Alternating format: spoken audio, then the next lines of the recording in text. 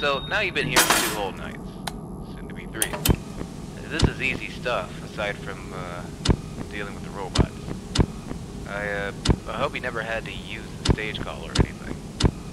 If you did, I'm honestly surprised you came back at all. But, I guess now you know how they behave when they, glitch out. I just really emphasize the use of the camera system. Lord knows what happens to them when they leave their stage.